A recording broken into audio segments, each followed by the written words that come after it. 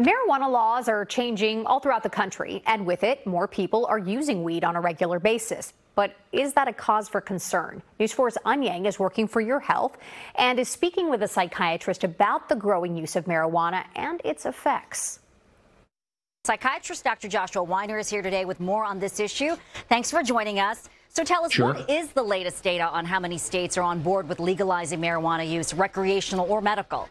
So right now, there are 40 states plus D.C. that allow for medical marijuana, and the number for recreational use is 23 plus D.C. So, I definitely feel like it's probably just a matter of maybe 5 years before all states are doing this, or almost every state, and maybe probably some changes to the federal laws as well.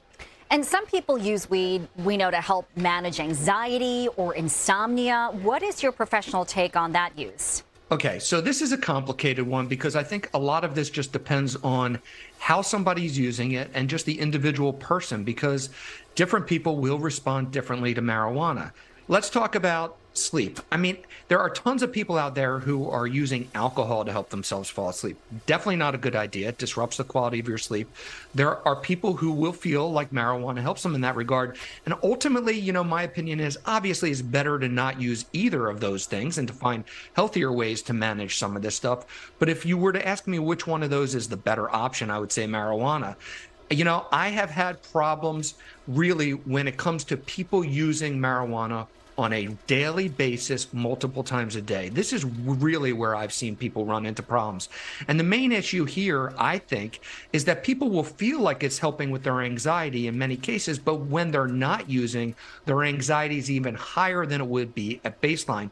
So most of my chronic marijuana users, when I've tried to get them to lower the amount or stop using it, they ultimately end up feeling like their anxiety levels go down. So you just have to be very careful. It's all about dose. There have been some studies that link marijuana use to an increased risk of developing schizophrenia. What's the evidence there on that? Yeah, in my opinion, based on everything that I've read, plus experience in my own practice, I'm convinced that there is this link. Unfortunately, I had a patient several years back. He, his parents, myself were all convinced that his marijuana use caused him to develop schizophrenia. And it sticks with you. I mean, fortunately, he ended up graduating from GW University with honors, but he has chronic auditory hallucinations. So what we found is that in general, there's about a 1% risk of developing schizophrenia in the general population.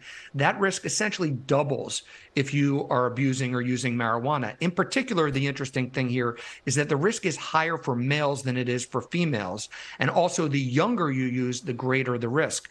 So, I think people need to be aware of this. And absolutely, when I see patients in my practice who report that they start getting paranoid when they smoke, or if they have a family history of schizophrenia or severe mental illness, I tell them, look, you are really in that category where I highly recommend you don't do this again, because all it takes is just one time you flip into psychosis. And unfortunately, for some small percentage of people, that's it. You now have a chronic, serious mental health condition. All right. A lot of things to consider. Dr. Joshua Weiner, thanks so much for joining us with your insight on marijuana use. Thank you.